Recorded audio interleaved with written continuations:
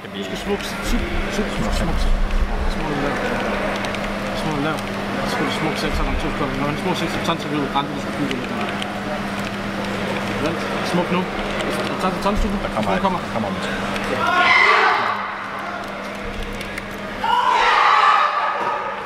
Go! Jeg må længe. Op 6. Okay, 6. Det er så det.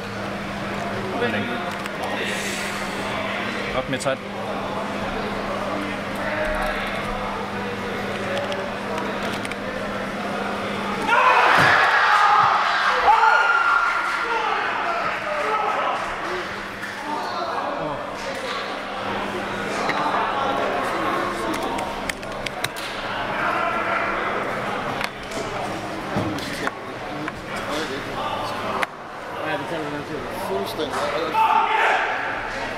Og de anser vores første ansøg rundt for dig. Vi mister også så mange våben i første bil. Okay, boys. Okay, boys. Ja,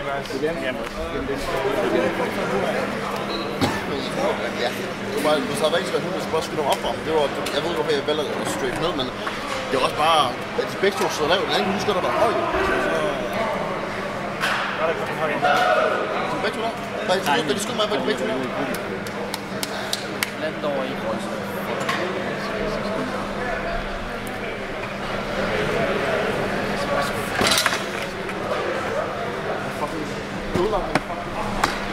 Kom igen på dig.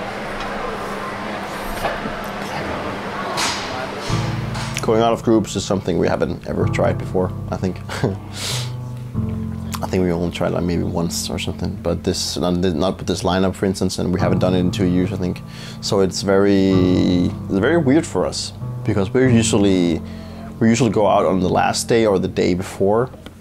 So right now, when you're out in groups, there's still like 3 tournament days left, and you're like, what's going on? We're not used to it. It's really weird. But I guess a lot of other people have tried it many times.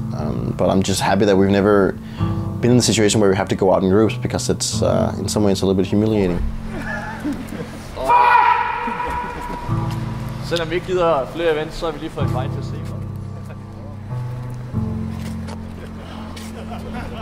Nej, nu skal vi skære på Fractal. Der er 4 ud, det er 5 mærker på net. Høst. Fucking lort.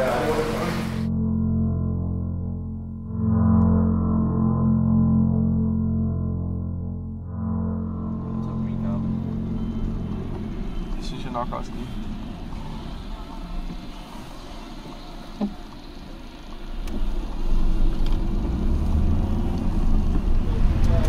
Okay.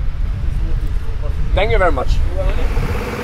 It's gonna be 15 degrees by the end of the week, but it doesn't really feel like that right now. Yeah. Saturday when we get here, we shouldn't even be wearing coats. Sådan den eller byt eller.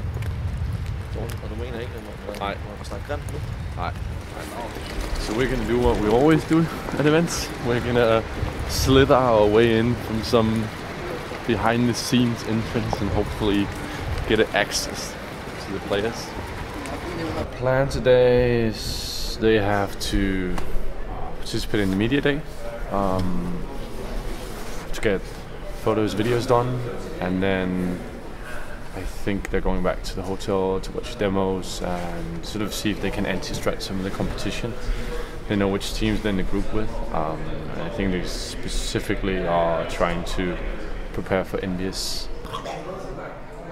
Jeg kan sidde her og kan bare spise de der brød. Okay, hvad fuck giver det? Seriøst, hvad forestiller sådan Hansen bare kommer gående ud sådan der? Lad os gå ud, så kan du ikke så meget. Snoops. So now it's time to... Fucking måger fra Find Nemo. Me? Bare helt vejen rundt. Me? That has to be cut out, buddy. Okay. No. Yes. No, I don't. No, you don't. Yes. I decided that. But you can remove the audio, that's fine.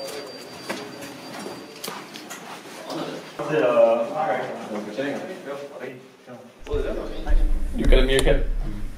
What the fuck er det her? Who did you get that from? Super, hvem siger det her? Yeah, I'm sitting here watching a documentary about the Second World War. You know, it's very important to be, you know, to also study what has happened in the past and stuff. No, I'm into that stuff, so that's why I'm watching that. Fucking geek. Yeah, probably.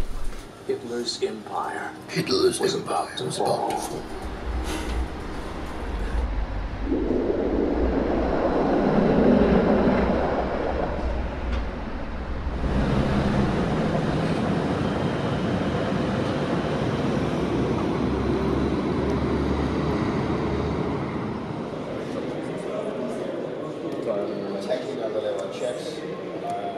Just because I'm not being your #1 friend today, Peter, doesn't mean I'm an ass. That you're not my #1 friend? Not today, no. Why not? Because this time we're actually working. That means you are actually my boss. yeah, I'm actually working right now. Yeah, that's why. You're a distraction. So when we go to the hotel, you'll be my friend. I'm everyone's friend, but I'm also I'm also in charge of you. And I'm also trying to concentrate really hard on building the spreadsheet. Have fun. The reason why we came to make our own organization was like TSM didn't want to pay our manager salary anymore. So basically we just hired him as a player agent for us and bringing him to our tournament and paying for him ourselves with our money from TSM. He was our manager and he could just speak for us, but we were not able to negotiate with any organizations. And then we just had random thought in the summer, what about doing our own things? Because in the end, I feel like organizations always taking more things that you actually know of. They have so much sponsor deals, you have no transparency. You actually don't know your worth as a player in an organization. You don't know the worth of a contract you have. And all contracts, in my opinion, have been one-sided all the time. And I think that what needs to change, that actually player has more first of all, credibility and more respect in organizations. You put so much time in, you put so much time to brand your organization, but you can't brand yourself because you need to brand specific gears, all that kind of stuff. Even though you don't want to, they pay your salary and you say, okay, let's do it. Now we have discussions and we can decide ourselves what we want. If we want to go to a signing session, it's because we want to do it. If we want to do a promotion video, it's because we want to do it. We're not forced to do anything we don't want to. And I think that's very, very good, because when we do stuff, we come in with love and all the motivation to do it.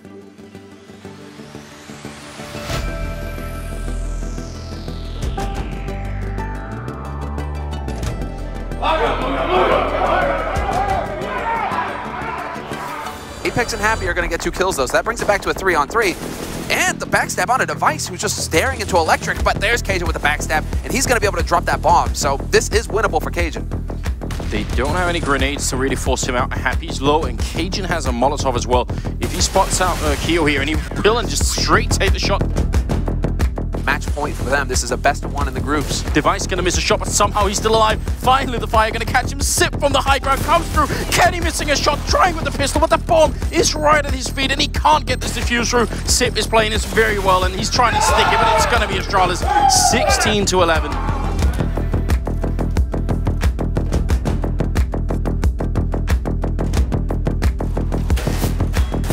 Look at this from BP. They're forcing it up, but they're running into the meat grinder. That is Sipnix. Another headshot comes through. That's a triple, and that's a 1 round for Astralis. It is going to be that split onto B again. And Sipnix, it's time to dance. Karrigan's going to get overwhelmed, and now Sipnix holding the line. He's going to pick up 2, make it 3 perhaps. He's getting flanked, and he gets the 3rd headshot. Look at Device picking out, and he probably will spot one coming through CT. What a shot there onto Rain. He will double up there onto Jacob. There allows him to get a second, but as Karrigan swoops onto A, all of a sudden 4 terrorist frags go down. There are an infinite number of angles, and Karrigan only needs 1. He pops out as soon as the bomb's tapped. Will be Astralis picking this one up, 16-5. Like dupreeh in the sandwich though, he's in a really nice spot to be able to find one. They actually haven't checked that. He's flashed out, but manages to find a kill through the flash, and he's going to get a second one as well. Hasn't been punished for it just yet either. He's still alive, finding a 3rd and a 4th. That is crazy work there from dupreeh.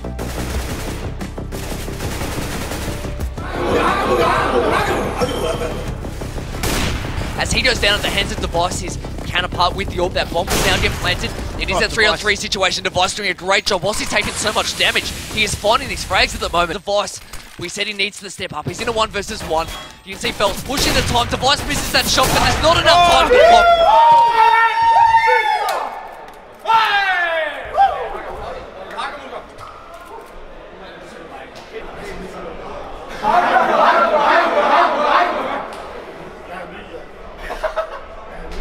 In the start of the year we had many problems, and going into Katowice we tried to fix so many. We brought Sonic on board for helping us with communication, all that small kind of fixes, because we were never happy with top 3, top 4 placements. We are so close every time, but yet so far. It's the same problems over and over. So we came into the tournament starting out with 3 hard matches against Envy, VP and FaZe, and we got up to a great start and just kept on rolling that day. And when we keep on rolling, we are a very, very difficult team to beat. And doing 5-0 in the group stage just gave so much confidence. Perfect, but it was too close in the end. Being up 13-2 and then going 16-12 is a little bit too close. But they played really well.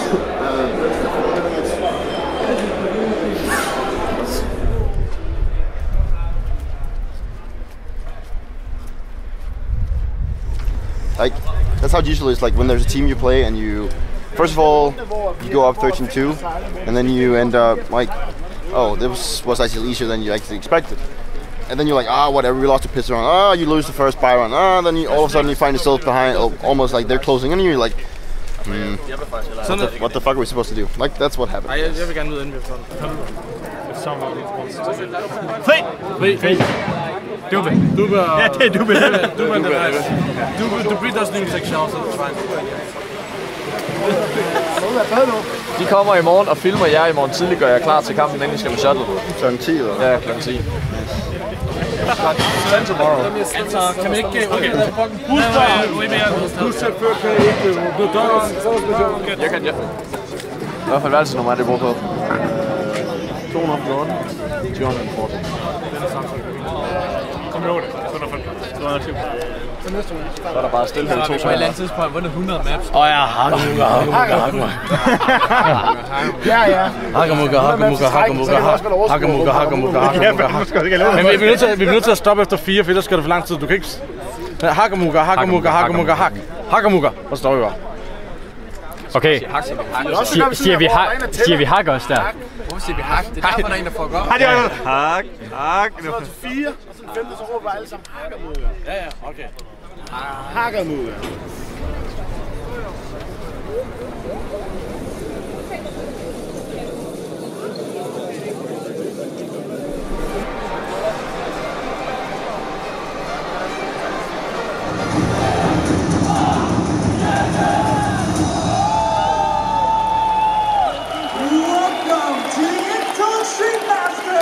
World Championship!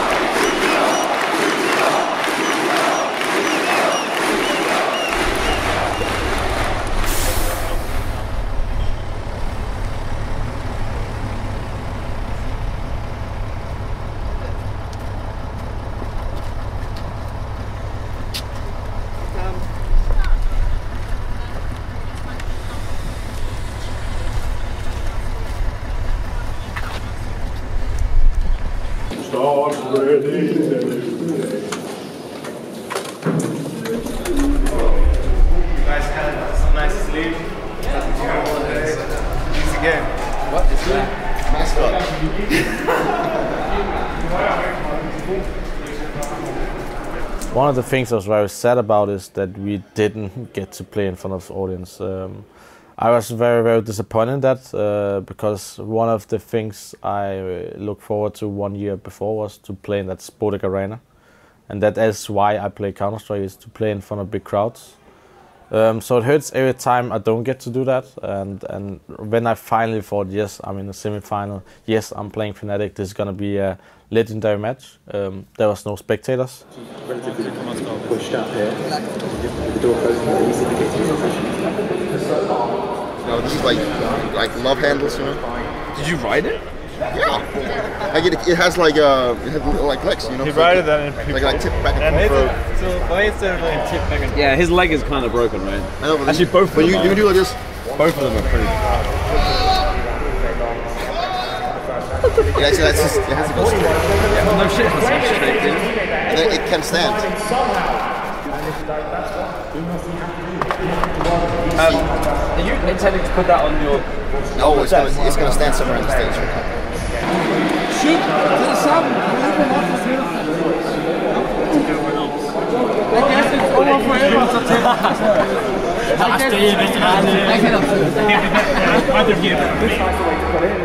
Hvad snakker du om, man? What's the camera? Woo! We need to know what they're doing, but if you play like yesterday, then it'll be a good match. They all the time play on skills, so you need, if you play Fnatic, you need to play away game. If you don't, you get wrecked. Just like VP did today, they had no chance basically. I think we're playing strategically better than them, so, but it doesn't always come down to the right approach. It's who's hitting the shots, just like in football. You have the right approach, right formation, but if you don't have the star players then can deliver, then it's a problem. Oh, you've seen some new booster ones. Okay, Fnatic. That's the old one. That's the old ones I had them. Guys, but not used. Go that way. You guys go that way. No, we didn't. But you guys had it, right? Maybe. Because we heard that Navi and Astralis had like good boosts. Yeah. But why would they show it now? Because they're in overtime. Because they're idiots. I know kind of overtime. What? 2-0?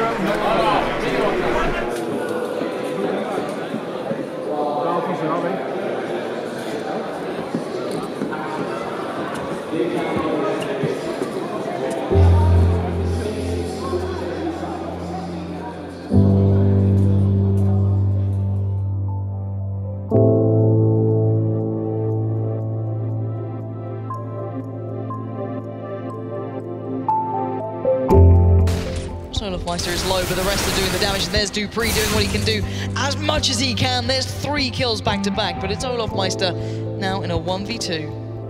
I don't see a way he can bring this to 2 individual 1v1s. No, Astralis is playing this so well, and actually the timing, just as he goes to plant the bomb. Now he's gonna go for the no-scope because he can't commit too much. There he goes, God. He gets the first one. Now he has to plant this bomb here. Actually pulls the fake, the mind games, and he wins it! Of course he does, it's Olaf Meister. And Fnatic, I have to say, in full control. We'll see if Astralis can find a way back into it. 5-10 is the score on the half. You said they had to get there if they fancied a chance. If they fancied anything, a small chance going into the second half. There's Crims, he peeks, he grabs one. Zipnix is out into the bomb site, through the smoke, finds JW. That forces the defense back, and now it's just getting slaughtered so quickly. Astralis wiped the map clean of Fnatic. This is all of a sudden, this comeback is here, and you're actually seeing a pause out of Olaf Meister, calling for that tactical timeout. Well, now karrigan has to save the day here. 1v2, great work towards JW, now 1v1. Yeah, sick control at the tapping. That nade gives up the position of Olaf Meister, and karrigan's gonna swing out wide. Is he prepared for it? He taps, oh, he does win it!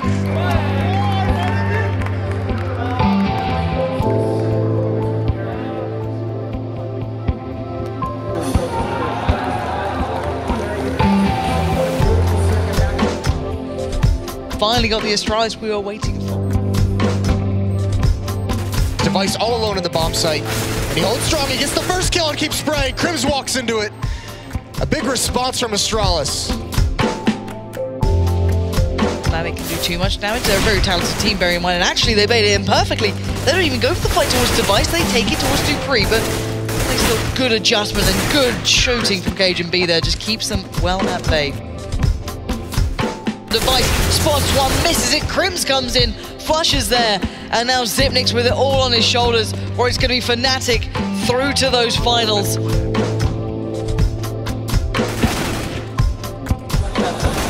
Pressure from JW there, and it's Fnatic get Andersen to get themselves into the finals.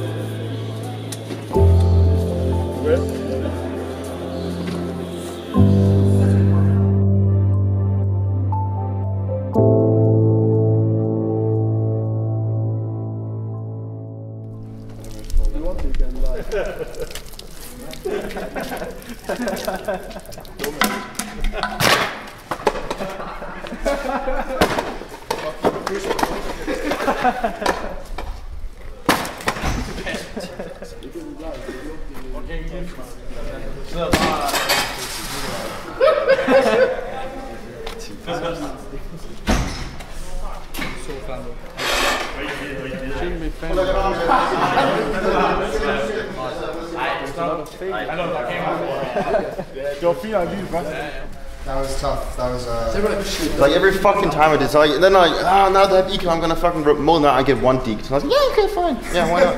Then we were 2 guys at a power and yeah, I'm gonna die. Yeah, fuck off. Hvad fanden klokken? Alt for sent, altså. It's the time. It's really late. Ja, vi så fandme på 7,5 minutter. Så fucking dårligt. Jeg var bare usikker at gøre sådan. Ja, nu skal jeg ikke Fractal. Lash, hvor jeg bare sådan 1 deke midt der. Yes, super mate. Så gør bare lige confidencen. For jeg er god griner, og der er så tykker på tand. Stupid siger. Mate. Ej, men det er hårdt. Det er hårdt. Det er fucking hårdt. Og vi... Peter, ja. vi kører en vodkaflaske. Nej. Vi kan prøve. Jamen altså. Og så kommer vi til. Men altså. Fuck! One of the good side having your own thing. You can create your own family. I have never felt more home in an organization than I do now, and I've been in very, very many organizations now, and this is the best family I ever had. Nej, jeg lider ikke. Jeg tilter. For. Det er lidt det er så lige meget. Nej, det er vi vinder majoren.